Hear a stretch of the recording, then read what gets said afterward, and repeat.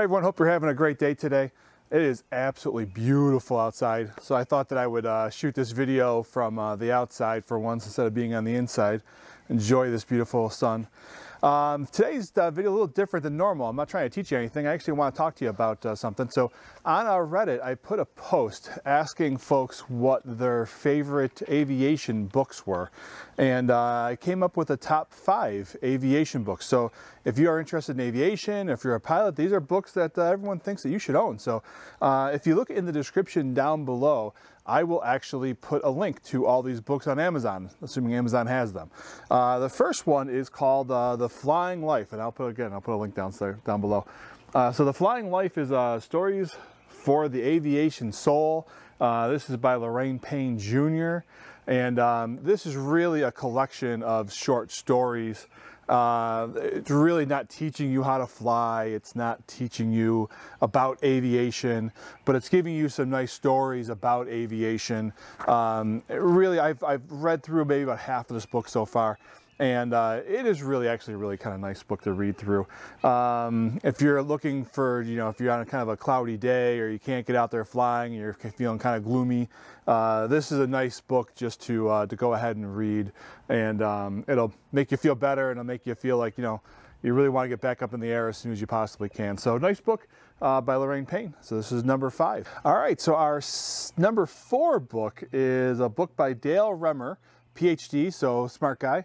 And Dale has a book called Aircraft Systems for Pilots. And so when you go through your general aviation training, you learn how to fly for the first time, you get a couple of pages, you might get a chapter on some of the aviation systems that are inside the aircraft, how the electrical bus is connected, how a carburetor works, assuming your airplane has a carburetor, or if it's fuel injected. This book takes that and puts it on steroids. So a highly recommended book if you want to really kind of dig more into how your systems on the aircraft work, which is always really helpful, because if you have a problem on the airplane, it's good to know more than just the basics. Very highly recommended book. This is number 4. All right, so if you've been in aviation for any amount of time, even if you're not in aviation, you should really know who Charles Lindbergh is. And Charles Lindbergh actually wrote a book on the Spirit of St. Louis, amazingly titled, named after his aircraft. And this actually won a Pulitzer Prize. This is number 3, and this is a thick book too. This will take you a while, and it is not like big font. It'll take you a while to read this book. And this really chronicles his career in aviation from the time he was a young kid just starting to learn how to fly, all the way through his flights overseas and meeting with all the fans and landing in France and all the crowds that rushed him at the airport. So this is really a fascinating book if you want to learn more about Charles Lindbergh. And yeah, highly recommended. This came in number 3 from the votes from you folks on. All right, the number 2 book that you all chose on Reddit is actually really great. I think it's a really great book as well. So I completely agree with all of you on Reddit on this one. And this is a book called Weather Flying. We have so many books in aviation that have to do with flying. But the reason why this book is named the number 2 book voted on by you folks is that it doesn't talk about, cumulonimbus clouds. Like I'm looking up right now, we have cumulus clouds. They're nice white puffy clouds. They look a little bit of development, so as a pilot, I can look at that and go, okay, they're probably going to be a little bit of turbulence up there, but they're likely to be really nice. They've got nice clear tops on, maybe a little bit of rounding. But so that tells me that we're going to probably be pretty smooth once you break through the top of the cloud layer. That's the type of information that's in this book. So this book does not teach you about a cumulus cloud. This book assumes you know what a cumulus cloud is. This book tells you what you should know because you know that there's a cumulus cloud, there's a stratus cloud, if there's a lenticular cloud. This tells you what to do with that information.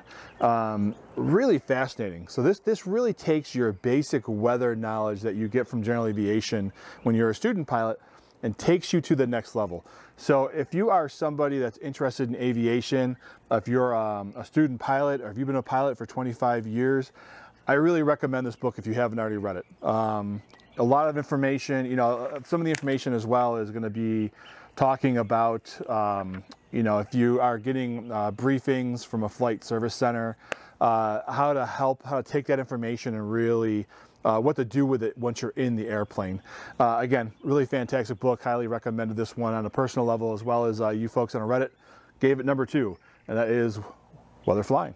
All right, and finally, the number 1 book voted on by Reddit is Stick and Rudder.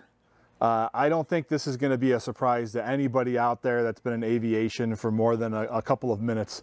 This is a very pretty old book, but it is just, I mean, really just, if you don't even know about this book, just go buy it. Just go down to the link down below and click on the Stick and Rudder and just buy this book. You're going to thank yourself.